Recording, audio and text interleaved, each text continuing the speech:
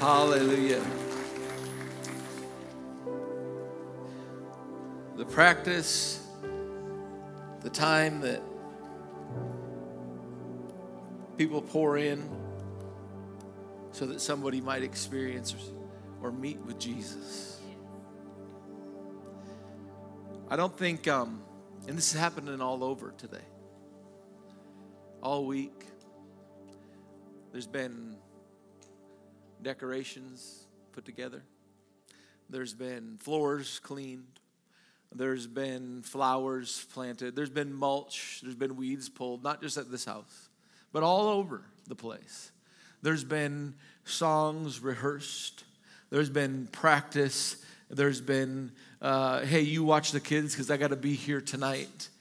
There's been preparations because of the opportunity that somebody would hear the gospel, the good news. Wow.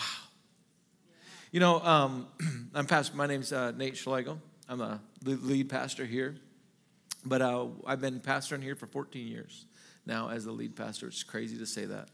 But I remember when I was a young man, I would go over to this fruit stand. Anybody ever been over here to the Dean's fruit stand? Best watermelons ever over there. They have a lot of good stuff. But I remember when I was just a young man and going over there, they would say, are you the preacher? Are you the preacher up there? Are you the preacher? And I was like, well, I mean, yeah, I'm the pastor up there. He's like, okay, you're the preacher then. Yeah. And I never really had heard that before, but it kind of bothered me, to be honest. I didn't like that term. And just the other day, about 4 or 5 days ago, I was at somebody's house, and they go, and I said, you know what I do? And they go, oh, you're the preacher up there? I talked to you, preacher. And I was thinking about that and how I am a preacher.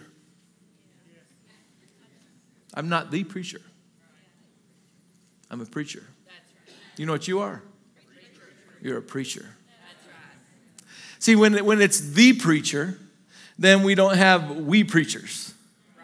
But this is what was happening all week. We have been preparing, the body of Christ has been preparing to preach the gospel.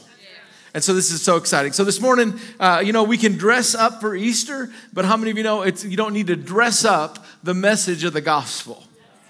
You just got to share the message of the gospel. And so this morning, I'm going to be talking about an encounter of somebody who found Jesus, but really Jesus found them. How many of you ever said, I found Jesus? You've ever heard that terminology? And I know this is kind of a play on words, but really, or maybe a mix. I'm not trying to mix words, but we never found Jesus. He found us. And we're going to look at a couple of examples here this morning, two parts, a story in John where Mary goes to find Jesus, and then we're going to look at another account of something that has nothing to do with the Easter story, so to speak, except for it's somebody that was looking for Jesus. And I love that. I love that idea. And, I think in preparing for Easter, having ministered here for 14 years, that means this is year 14 Easter. And there has been different times where Easter I hated, because of the pressure that I would take upon myself to communicate something in some way. And I would be stressed. I'd be pressed. I'd be all like mentally in a fog. And a few years ago, I would say probably 2020. When you didn't have to go in for Easter. How many of you remember Easter wasn't in the house? Easter was at my house, or it was at your house. And so things were different. We did a live service. We had the band come and all that kind of stuff. But something changed in that time of just that quiet within my own heart of just like maybe the pressure off. And so, but as I was coming into Easter, I go over this pretty much the same story. And what I find myself a lot of times, there's a lot of places in the Word, but there's two places in particular that I find myself in Scripture. And that's Hebrews and Romans. Now, there's a lot of other pieces that play, like Colossians or Ephesians and Corinthians. I mean, it's all over. We're going to go into Revelation. But I thought that was interesting how, as I went through just some old notes and just refresh the story of God's goodness and His kindness, and the fact that in my notes, I just see Hebrews and I see Romans so often. Now, what is significant about Hebrews and Romans? Well, Hebrews is a people group, isn't it? And Romans, it's a people group, isn't it? It's not just a letter to a city, it's a letter to a people. And I was thinking about that this week as I was coming in, like, okay, that's interesting. God is writing so often, and he makes things really clear to Hebrew people, and he makes things really clear to the Roman people. And really, we're kind of like Roman people or Gentile people, but he's talking to a church, but a church that is very much just on the outside, where the Hebrews were on the inside. They were children of Abraham. They had understanding of law. They had understanding of a Redeemer, about a Christ coming. They had understanding. They didn't recognize Jesus Christ, but they had a lot of understanding. They had a lot of knowledge. And so there's this conversation that is happened to be written to the Hebrew people to get them back into a place and maybe not to diminish the blood of Christ. You know, because every year there would be you would go in. This is actually Passover. Today, we're like celebrating, it's Easter, but they're two different. Passover is the release of bondage from Egypt, but it was a product of a father providing a lamb. Did you know a father had to provide the lamb? That's what it says, that the father of the household had to provide the lamb or furnish the spotless lamb for their house and apply the blood so that family could be preserved. That's Passover. And they were brought out of that day. They were brought out of bondage into, well, Easter's the same way. The Father provided a lamb. But he didn't provide a lamb over and over and over. He provided a lamb once and for all. But I'll tell you, in the church, and so I kind of think of like Hebrews as a lot of kind of like church people. The writing of this to Hebrews, in Hebrews, I see it's to the Hebrew people, but I think somehow and sometimes when we've walked with Christ or we've heard the message of the gospel for a while, or we maybe grew up in church, or maybe we've been in the pews for a little, maybe too long, the message of the gospel can be sterilized. It can lose its value. It can be this thing that's like, but no, once. Jesus entered once for all, past, present, and future, and now he's there interceding for us always. And so it's interesting how we can fall into this place and we back into this place of works, having begun. The Bible tells us that, hey, be careful not having begun in the spirit, that you think you could finish it in the flesh. And I think, and because of that, we think about, so much depends on us. And so then these moments of like Jesus, like Easter, Jesus raised from the dead, the proof that he was God as man sent for you and me. Our celebrations, they're not quite as on the inside. You know, like sometimes there's those moments where you're like, yeah, but then there's other times there's those moments that you're just like, you might not even say anything, but you're just, anybody with me? Like just everything within you is just Christ. Oh, thank God. And so sometimes we're wanting to make a show on the outside to prove maybe to the person to the left or to the right that something is going on the inside when it might not be. Huh? It's happened. Hey, how are you? There's an outward show. And then we can get into that place as a church where we're looking for that to be made for you, for me, and instead of it coming from the heart, which produces those things. So we're gonna go to a couple stories this morning, and you're gonna find me talking to Hebrews and talking from Romans, or talking from Hebrews and talking from Romans quite a bit this morning. And so I just kind of want to lay that foundation where the Roman people, it's like, wait a minute, like salvation is, Romans 10:9-10, you believe in your heart that God raised Jesus from the dead and confess with your mouth Jesus is Lord and you'll be saved. So there's two parts involved for salvation, your heart and your mouth. What do you have to believe? That God raised Jesus from the dead. Why is that so important? Because that is the declaration that he is God, came as a man. And then you have to confess Jesus is Lord. Sometimes even in bringing salvation to somebody and leading somebody to Christ, we get really wordy. Anybody know what I'm talking about? Like we get really wordy. We're like Paul is talking, introducing the gospel to the Romans. He's like, so if you believe that God raised Jesus from the dead, and then you just say Jesus is Lord, confess him with your mouth, then you'll be saved. For it is with the heart you believe, but it is with the mouth confession is made unto salvation. It's that simple, 2 parts, heart, mouth. Jesus is Lord. But you can't say Jesus is Lord unless you believe. So, like, you mean I can get born again, I can get saved by just declaring me from my heart, making a declaration that Jesus is Lord? Yes. You mean I don't have to have all the pieces? No. What is God after, and where does he look? The heart. The heart. And so as I was coming into this week, what was going on in my heart was this word invitation. Invitation, invitation, invitation. Just give them an invitation. Give an invitation to Christ. Give an invitation. Anybody ever got an invitation? And when I heard that invitation, that word invitation, what I heard is without an expectation. See, because if you get an invitation, let's say you got an invitation to your brother-in-law's wedding, or I guess that would make them your brother. So that would be your sister, right, that was going to become your brother. But let's say you got maybe your cousin, all right? Somebody that you're like, and you had, I don't know why I looked at you, but the Masters was calling your name, okay? The Masters, and you had everything ready to watch. You had a Masters golf watch party. And it was going to be the kickoff, and your favorite player was, and you were so excited to watch that event, but then you get this thing in the mail. And the Masters has been on the calendar, it's every year.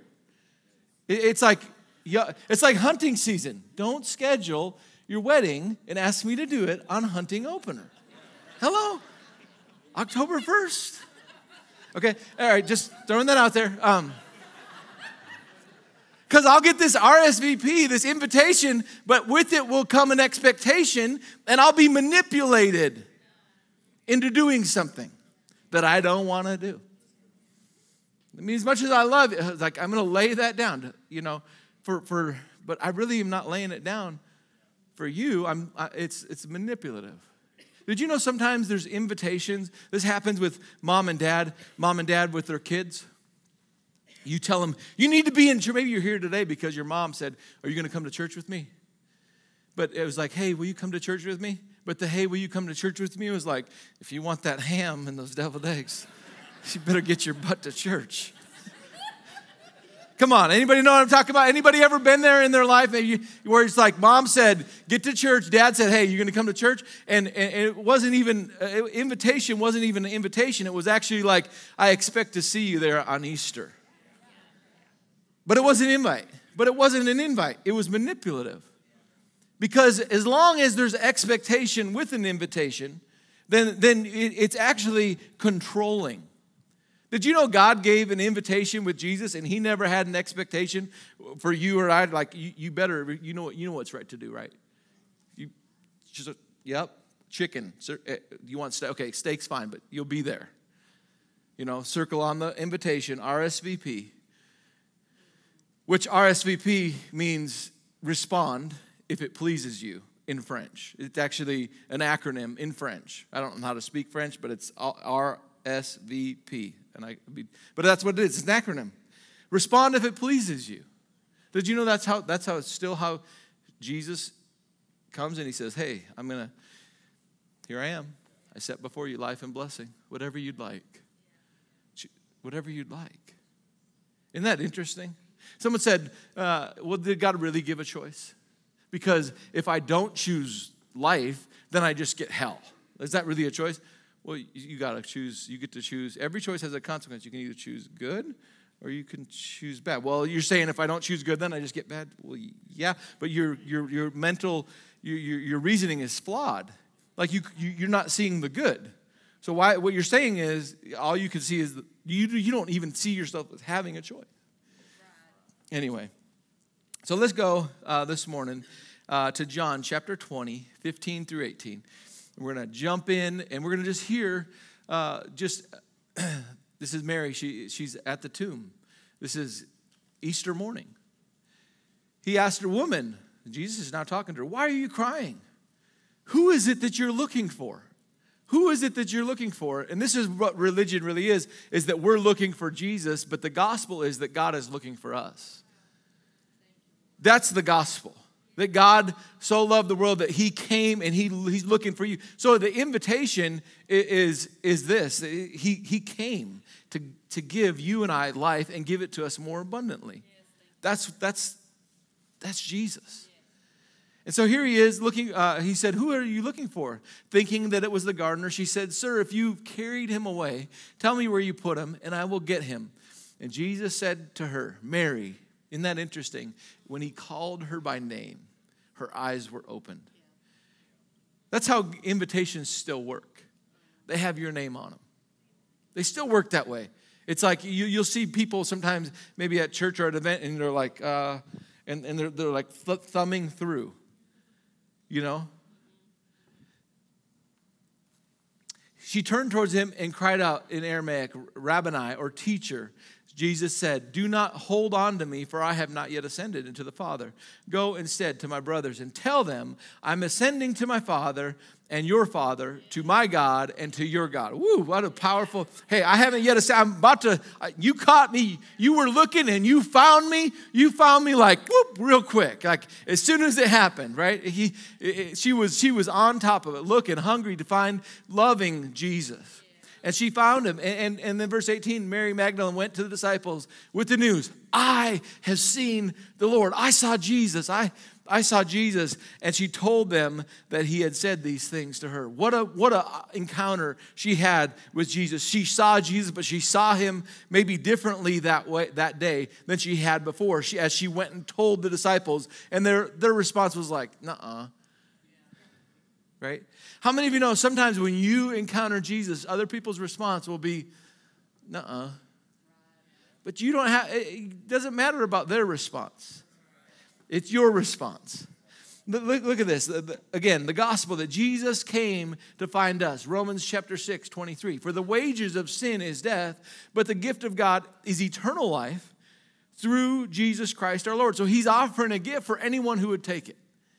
There's a gift that's through Jesus. There's a payment that you owe. There's wages, and that's death. But God has given a gift of life instead of death. So you get to choose through Jesus, our Lord.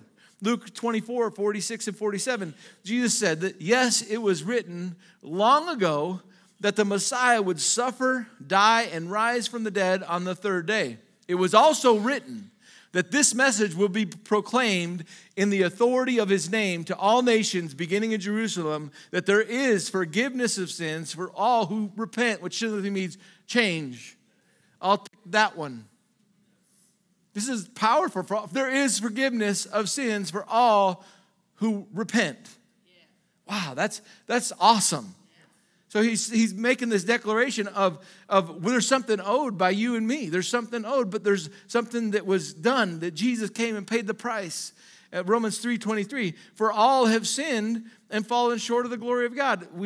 Is this invitation for me? I'm pretty good. You know, I'm not as bad as the rest of them. No. All. So every one of us, all have sinned and fallen short of the glory of God. Romans 3, 11 through 12. He's talking, again, we're talking to the Roman people, the people that have no clue. And he says this, he says, there is no one who understands. There is no one who seeks the Lord. It actually starts like this. There is no one righteous, not even one. And then it says, there is no one who understands. There is no one who seeks the Lord. Verse 12. It says, they've all turned away. Every one of us, there is, sometimes we think we're doing pretty good. We're kind of like move ourselves over into the Hebrews, you know. Did you know that there is nobody, there's not one righteous, not one? Every one of us have turned away. We had turned away.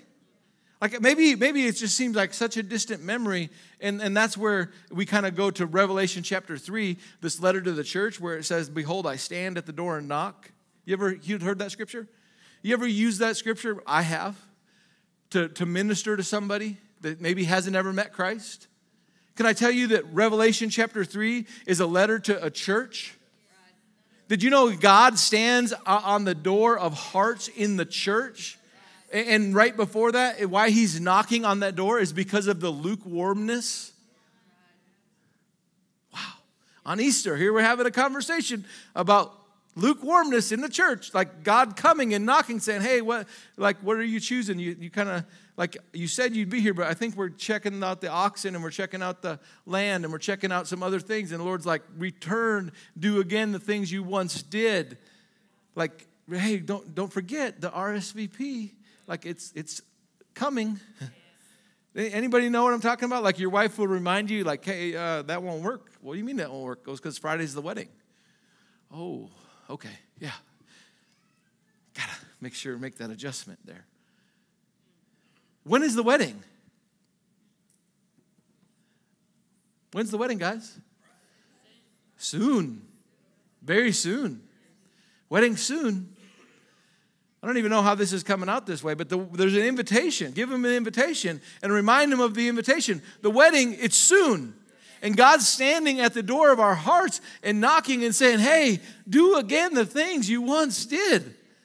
Do again at the beginning. This is to the church. This is to the Hebrew people, like the Hebrew. This is to where it's like we move it from a place of really seeing the significance of Christ. And if you see it, how many of you know when you see him as he is, you do again what you once did? When you make a decision that's not manipulative, no one has to tell me to love my wife or to do something for my wife or you should hug and kiss your wife because I love her. There's not a manipulation there. But how many of you know, like, you need to give your brother a hug and say, I'm sorry. Brother, a hug. Okay, I love you. Right? Let's keep going here. So, John chapter 6:44. Do we realize that no man can come to me except the Father which has sent him has drawn him to me? Well, the Lord's drawing all the time. Did you know the Lord doesn't ever stop drawing? He's always saying, hey, come hang out with me. Hey, come with me. Did you know no person here chooses God or chose him or reached out for him because they're good? There's not one person here. And we're getting to somewhere this morning. We're getting to this one that was looking for Jesus. But sometimes Hebrews and Romans can kind of separate. And the Hebrews hang with the Hebrews, right? And the Romans hang with the Romans. Is that true? Did you remember this in the stories? That like you remember the story of the Good Samaritan? Samaritans were bad. Or the Samaritans were good, but like, not Samaritans. Yeah, Samaritans, yeah. They're a mixed breed, but the Jewish are a pure breed. They're sons and daughters of Abraham. Like, they were separate from all the other tribes. There was a separate, and you know, that can happen in the church. Where the churches, we're separate from the world. And we struggle to even reach the world with the ministry of reconciliation because somehow we're finishing this thing that started in the spirit with the flesh. And this is an invitation to you and me to come back and remember again what Jesus came and did for you and me, how he drew me while I was so full of sin, while I was so lost. He said, hey, Rodney. Hey, Kyle. Hey, Chelsea. Hey, I just want to meet with you. I can fix that. I can heal that. I can restore that. I can bring that back together. I got a future for you. There's good news. Good news. I got some good news, and that is the message of the gospel is I got some good news for you. This is how he finds us, with good news. And he doesn't look at us as being completely filthy. He looks at us and loves us. Can you remember that story of the rich young ruler? And I contemplate this often. It says that Jesus looked at him and loved him. That just the look of Jesus' face could tell you that he loves you. This is this next passage. Let's go here. Let's go Luke 19, 1 through 10. Jesus entered Jericho and was passing through, and a man was there by the name of Zacchaeus. Maybe you've heard this. Zacchaeus was a wee little man was he. He climbed up in a sycamore. For the Lord he wanted to see. He was looking. He was looking.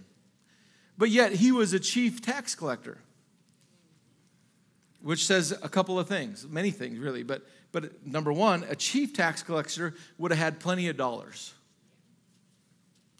As we'll see here in a moment, he was a child of Abraham, yet he had, in a sense, betrayed the children of Abraham by working for Rome to tax or to collect tax from the Jewish people. And because he was a Jew, he had some inside information on who might have the most and where to get from whoever. And know that he would, in a sense, know maybe some families and some, okay, these are of the tribe of this and the tribe of this, and these guys have this and they have this. And so I know how to tax them or collect maybe a little extra. And so he is a chief tax collector, the chief, in other words, the leader of the tax collectors, which if you were a Jew, you hated, despised tax collectors, especially if they were a Jew, because they were brothers that betrayed you and, in a sense, filled with sin. Wow, there's just a lot going on here. But yet, it's interesting how he had everything, but he was still looking. Don't ever underestimate whether or not somebody is hungry for the Lord. Well, they're doing this, and they're out partying last night, and they're out doing this, and you think Zacchaeus might have had a party? I don't know. We know that Jesus is like, hey, I want to come to your house for a party here just in a moment. So his house was known for parties. Jesus said, hey, I want to come to your house for a party.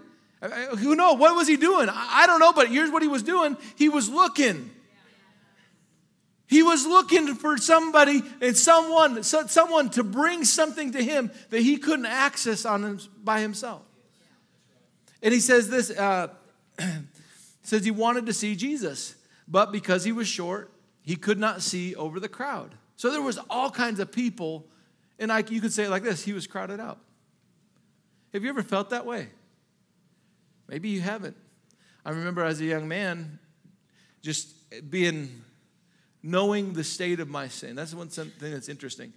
All of creation, the Bible tells us that they know there's a God. Did you know you don't have to tell creation right or wrong either? Did you know everyone knows their own stink? They're very aware of where, they're very aware. And so here's Zacchaeus, he's kind of crowded out. Everybody, all the good people are there. I don't have all my stuff together. I can't come to church. I can't. Therefore, come boldly to the throne of grace that you might find mercy and grace to help in time of need. The first thing to even go to the throne, you have to recognize you need help, number one. But sometimes you just feel like, I can't go because of this, and this. But your heart is crying out. Let us not be the one that's crowding out, but instead inviting in. I wonder if let's keep reading here. So he ran ahead and he climbed a sycamore fig tree to see him, since Jesus was going to be coming that way. When Jesus reached the spot, he looked up and said, Zacchaeus, come down from there, or come down immediately. I must stay at your house today. I got to go to your house. So here's this invitation. Here's the crazy thing. He's inviting himself. I love this. This is a completely different look. He's like, I'm coming over. Come on, I'm coming to your house. I'm coming to your house. Like, to my house? Yeah. He's like, but there's stuff laying on the counter that from last night that you don't. He's like, hey, I know, I'm coming.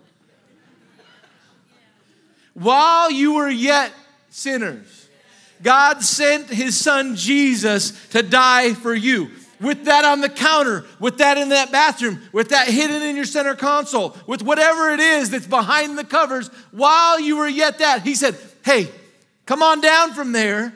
You're not crowded out. I'm calling you by name because I'm coming to your house today. I've been in your house. I've been there looking. You've been crying out. And here I'm saying, I'm here and I'm coming. And only you can give me no. Only you can give me no for your answer. Only you can give me no for your answer. I know all about that. I know I'm coming. Only you can give me no for your answer. He doesn't say, and you can't give me, no, he says, only you can give me no. And here's what it goes on. He says, hey, how many people you think saw? Oh, there's Zacchaeus. If deer see things in trees, you know, like they'll be walking, everything's cool, and all of a sudden they look up and like, how did you see me up here? People would notice somebody hanging out of a tree. And they weren't like, hey, come on over here to Jesus. They're more like, come on, let's scurry along. Are you going to stop and talk to him? And you're going to go to his house? Let's look at what's going on. Oh, let's finish verse 5. When Jesus had reached the spot, he looked up and said to him, Zacchaeus, come down immediately. I must stay at your house today. Next verse. So he came down at once and welcomed him gladly. Wow, that's so cool. Oh, me? Oh, I was like hoping. Why is he in the tree? Let's make sure, because he's looking. He's looking for Jesus. But the whole time, we see that Jesus was actually looking for him. As soon as he got there, he was like, I mean, he could have walked that way. He could have walked that way. He could have took a left. He didn't know that he's for sure going to get. He could have took a left at the corner. But no, because Jesus was on his way, and when he stopped there, he said, hey, Zacchaeus, come on down. I've been looking for you. I'm coming to your house today. And he came down, welcomed him immediately gladly. Here's what the next verse says, though. And all the people saw this, and they began to mutter, he is going to be the guest of a sinner. Do you ever stop your approach to what your heart is crying for because of a crowd?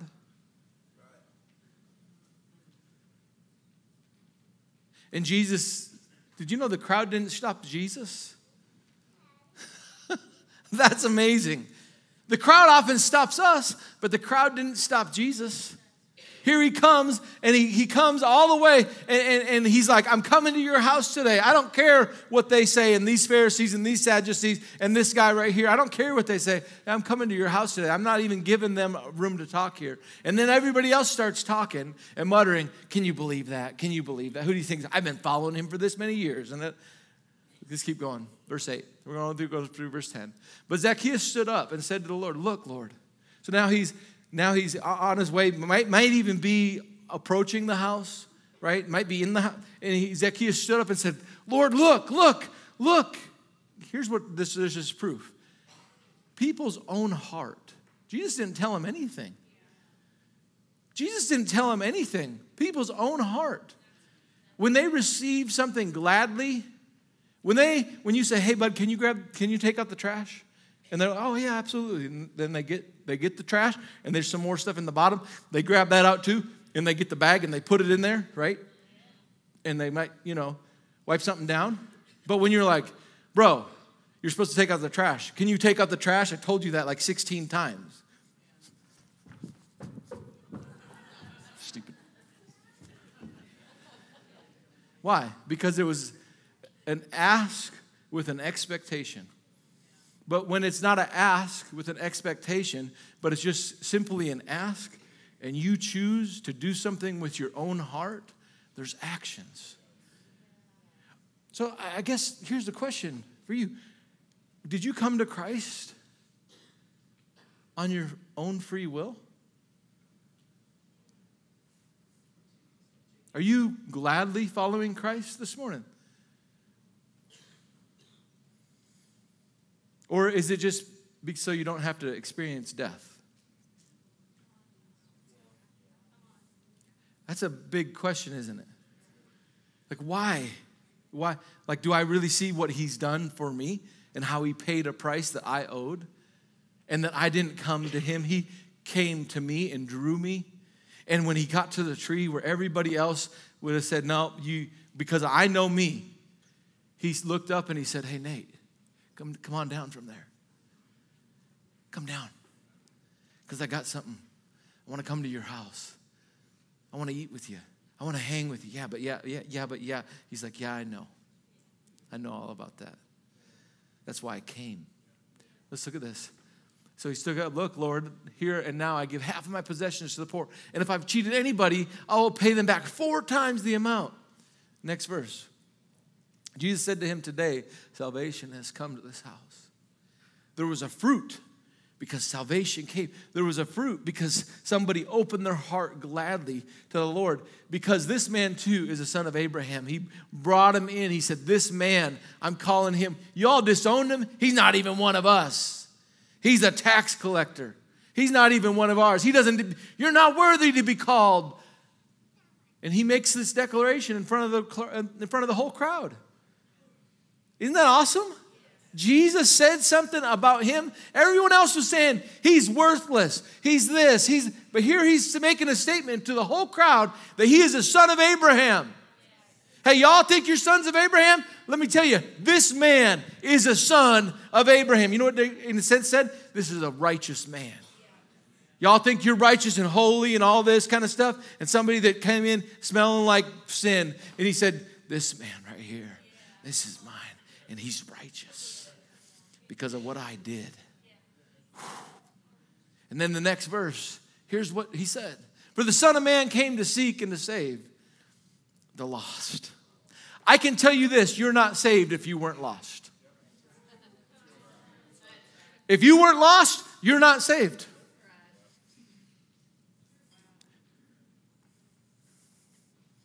If you weren't lost, you're not saved. Oh, come on. No. That's what this says. He came to seek and save the lost. If I have to convince you that you need Christ, you can't be saved yet. Until you see. Until you see. So you can choose. Otherwise, I can just do something to give an invitation with an expectation to manipulate you to get you off my back or to get mom off the back so that I come to church or whatever and try to do what I'm supposed to do in church in front of mom instead of every part of my life. God wants you to be real. The same place. Everywhere. Don't put on the show. That's where there's no power. And where God can't move. Enough of the show. Let's just have the real cry and doing again of the things that you did first when you believed because you saw I was lost, but now I'm found. I was blind, but he made me to see. I had no hope, but I've been lifted out of a pit and been set my feet on a rock. The good news found me when I was hopeless. Wow, there's just something that changes. And we hyper aware and we look to the outside. When God doesn't look that way. Matter of fact, he tells us, let's go there. He says, no longer do we regard someone according to the flesh. It's way down here. So I don't even know if I have it in my notes still. Yeah, 2 Corinthians 5, 16 through 20. It's way at the bottom. So from now on, we regard no one according to the flesh. Did you know, as a church, too often we're looking at the outside? And that's also, here's the cool thing. Like, I love the testimony that Victor came up here and shared. He was saying and making a statement not based on what he saw. Because when my eyes are fixed on what I see, doubt will rule. I'll doubt that God is reaching my kids right now because look what they're doing. Instead, I realize that God is at work. And you know what he's doing? He's reaching, he's teaching. He's reaching, and he's teaching. He's reaching. All of a sudden, something changes. I realized that, wait, while I was lost, God was reaching for me just like, ooh, that changes everything. You know what also changes? It changes my invitation. Because now it's no longer, I'm going to only invite those that have something together. I invite somebody that looks completely disinterested. Because I'm not looking based upon with these eyes. Instead, I'm looking with the eyes of my heart and recognizing how God found me. Look at, again, 2 Corinthians 5, 16 through 20. So from now on, we regard no one according to the flesh. Although we once regarded Christ also in this way, we do so no longer. Therefore, if anyone is in Christ, he is a new creation. The old has passed away. Behold, the new has come. And all of this is from God. All of this is who reconciled us to himself through Christ and gave us the ministry of reconciliation. Next verse. And that God was reconciling the world to himself in Christ, not counting. Why do we hold away? Because for far too long, the church has been counting. We are hyper aware of the outside. The Hebrew people were hyper aware of the outside. And they're counting how many times in this and this. Even when you got to forget, well, how many times? How many times? Because they're counting. They're always counting what you did, what you didn't do. And God's like, I'm not counting. I'm not counting sin, because why do I count something that's been paid for? I don't even think about, do I have enough money to pay for that anymore? Because it's been paid for. Once you pay a bill, you're not wondering, is there enough money in the checking account? Are you? No, you've already paid for it. It's been paid for. He said, and this is the only way you and I will carry the message of what we're talking about today. Wow. Is that God's not counting people's sins against them.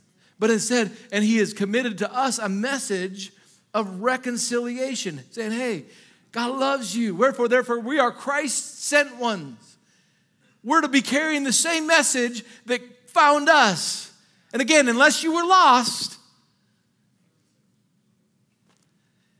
we're therefore Christ's ambassadors, though God were making his appeal through us. And we implore you on Christ's behalf, be reconciled. Just come back to God.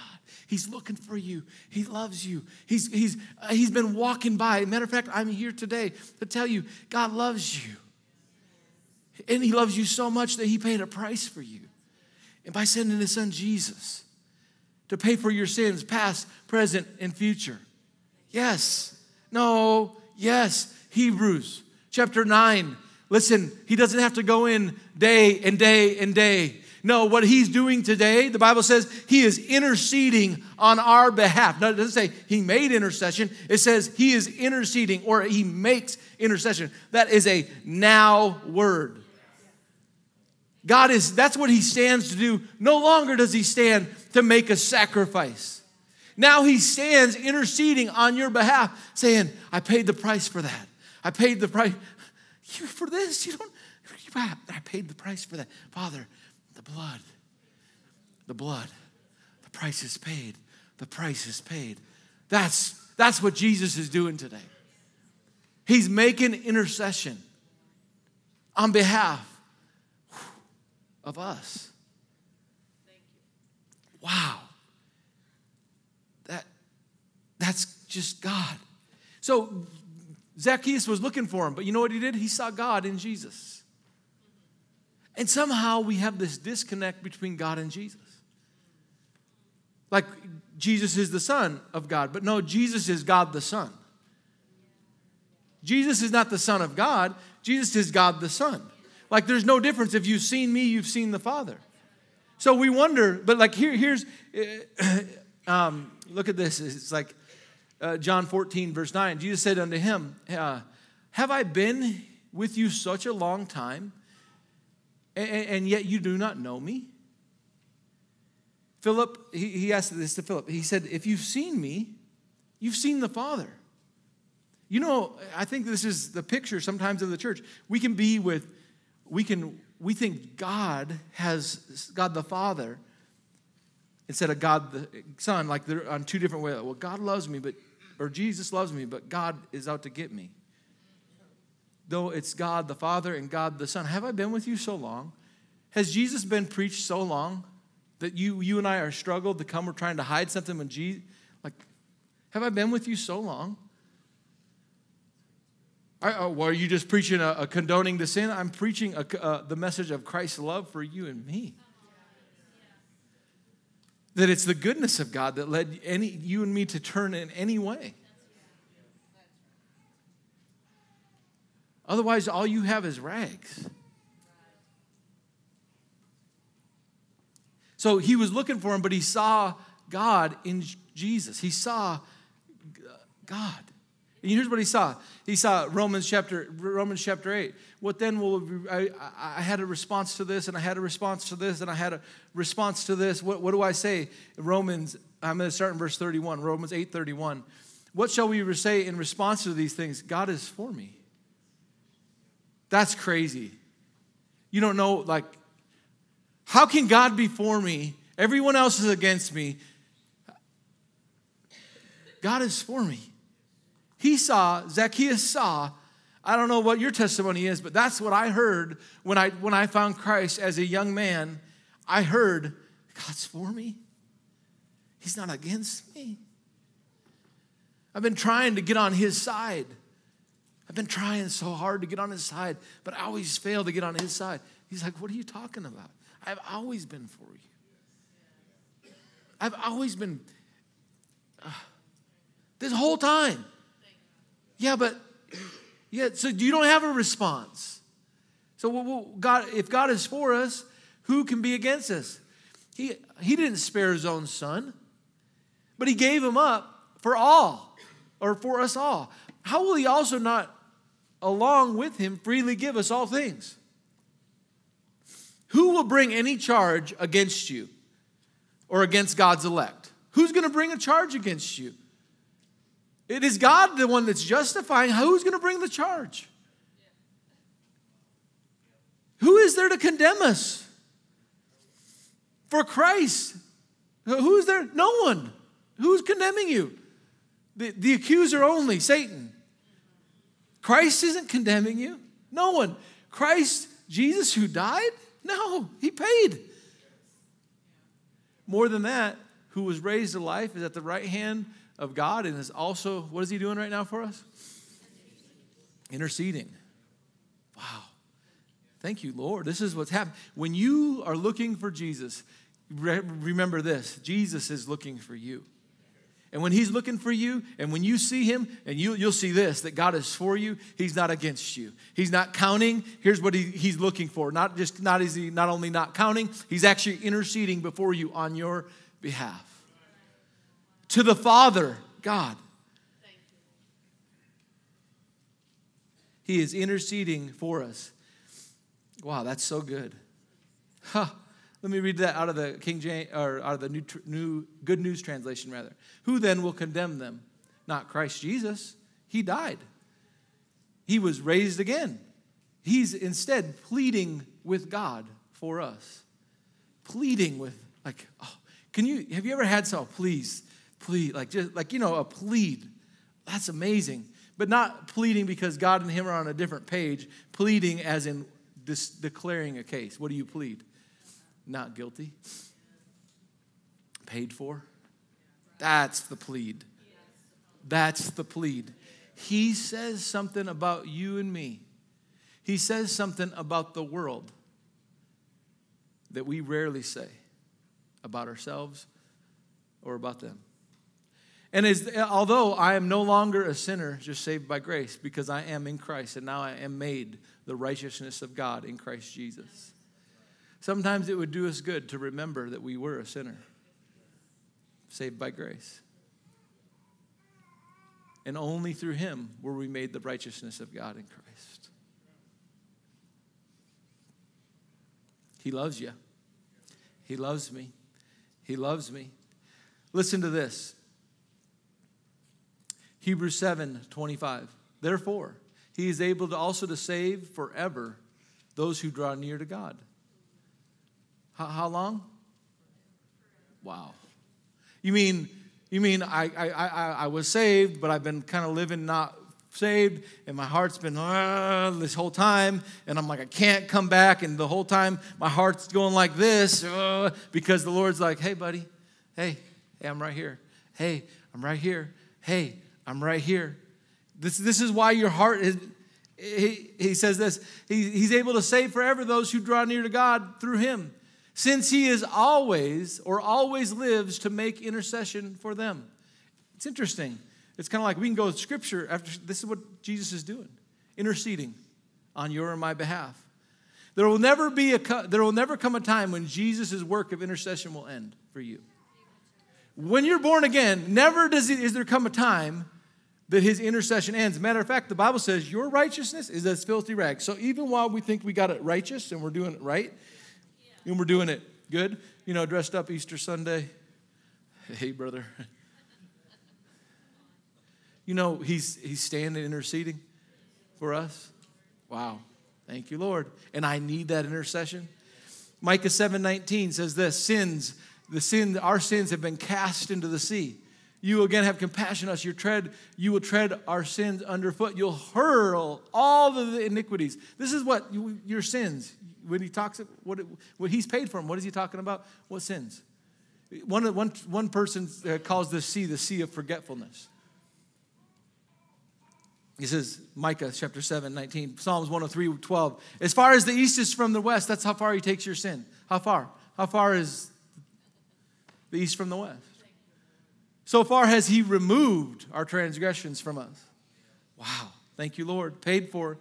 Hebrews 8:12. For I will forgive their iniquities and I will remember their sins. How? As long as no more. It's just no more. No more. Why? Colossians chapter 2, verse 14. This is why. Having canceled the charge, having made the payment of our legal indebtedness. This was all legal. Which stood against us, stood against all, condemned us, condemned all. He has taken it away. What did he do with it? He nailed it to the cross. You know what he said? It's been paid. And I paid for it at the cross. I paid for you at the cross. So stop trying to pay again what I've paid for. This is the message of the gospel. That God so loved the world that he sent his only son Jesus to pay the price. That if anybody would believe in him, if anyone would believe in him, they shall not perish, but have everlasting life. For I did not come into the world to condemn it, but to save the world. That's the message of the gospel. And that's why it rings so true in the celebration of Jesus and the fact that he's risen from the dead is one that should be expressed in our hearts more than just in some clothes. God, thank you. You know where I've been. You know what I've done. You know why I haven't come. But you're calling me. Thank you for finding me. Thank you for looking up. Thank you for sharing with me, calling my name today again. You know, this message of the gospel, it's not just for, again, like the Romans or the dirty sinner. It is for all who were lost and saved. So this message is so powerful. And truly, Revelation chapter 3, I want to read this and bring this to a close this morning. Revelation 3:14. These are the words to the angel or to the pastor, the church of the last city. He writes, these are the words of the Amen, the faithful, the true, the ruler of God's creation. Verse 15. So I know your deeds, that they're neither hot or cold. I wish they were either one or the other. So isn't that interesting? That God could wish that you were cold? Why would God wish that you were cold? So that you could find him.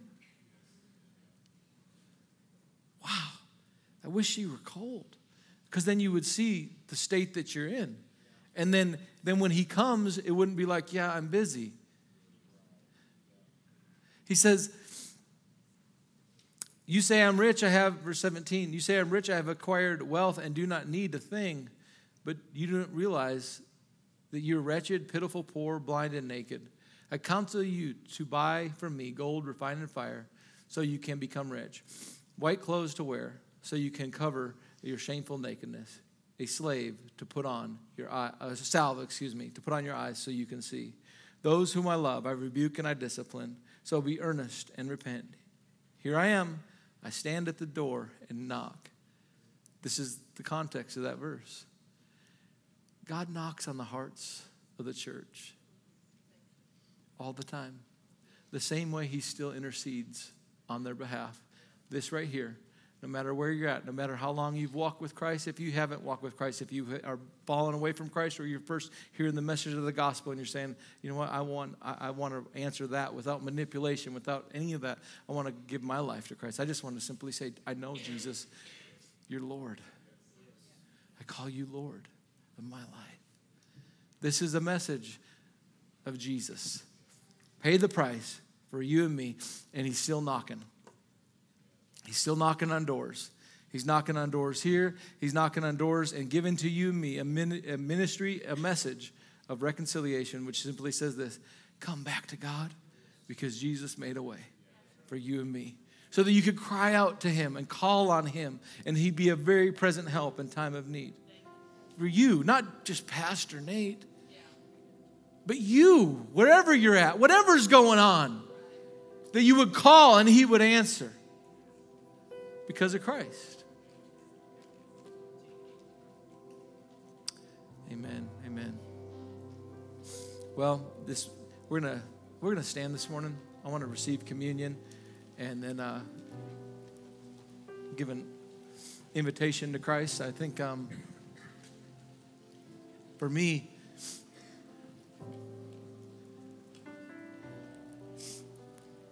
this message, it was for this house. It was for the people that would be here today. I had a lot of things on my notes in different places. I was even this morning just trying to play the Tetris game. And the Lord said, I know who will be there. I know who will be there. Just rest. Just rest in this. Just let it kind of, like it took me a minute just to say, okay. Because you're not going to follow that anyway when you get up there.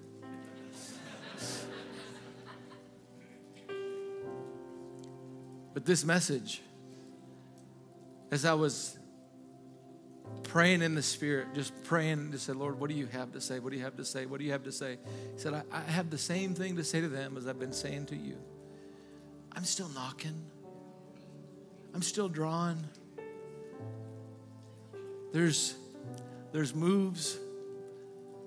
There's doors that you and I have closed in our hearts to him.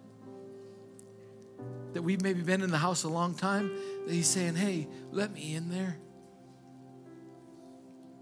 There's some that never made Jesus the Lord of your life. There's some that you've been out and you're ashamed. You're just here today, but you've been filled with shame. But let me tell you, not from God. And so this message was for me. It was one that said, Lord, I'm answering the door. Places that you've been knocking, kind of saying, he's drawing me over here. I'm going to answer that call. So I'm going to give an invitation to Christ, to follow Christ this morning, to follow him fully as Lord. And that you would say this morning that Jesus is my Lord.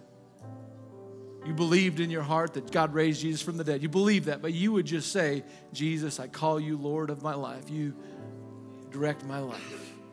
Amen. Amen. So if that's you this morning, you just are saying, God, I just want to give you the right to direct my life.